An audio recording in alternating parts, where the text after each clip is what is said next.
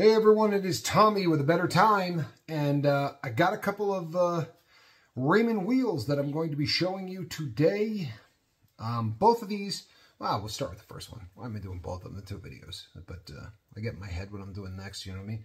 This is a Raymond wheel. This is vintage, old school Raymond wheel. Very kind of cool, unusual design, right? Very, very cool watch. You don't see this often. With the sub-second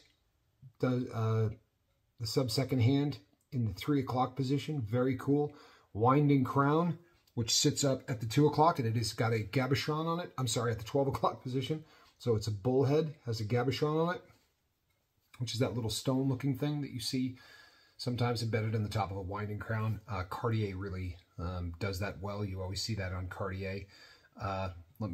This has an expansion buckle, so let me take a second to, and you know what that is, of course, people. It is one of those situations where the watch opens up like a regular watch. Always tough to do with gloves on, but it opens like a regular watch would, so it has the buckle that expands, but so you're able to slip it on easily in spite of the fact that it has a leather strap. It just closes up like a watch that would be made of, you know, like a regular stainless steel band or a gold band.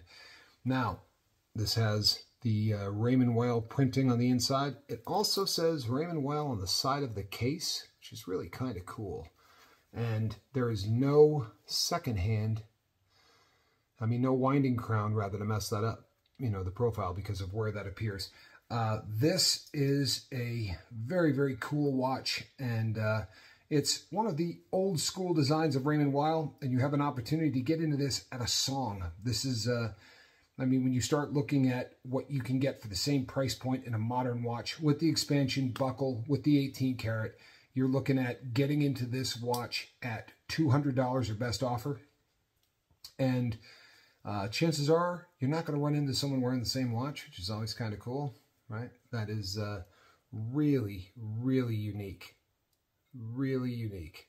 So $200 Raymond Weil, and that is a jeweled movement, so it's going to have a nice long life. It's a quartz, so it keeps ridiculously good time, and it is available. So either buy or make us an offer, and we'll get back to you. We'll let you know.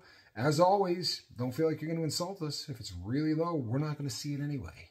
It's always nice. So Raymond Weil, and here's your opportunity to own a really fine Swiss timepiece and get into it for less than you can buy for fashion watches today. Pretty cool. I'm Tommy with A Better Time LLC. We will see you on the next watch. God bless.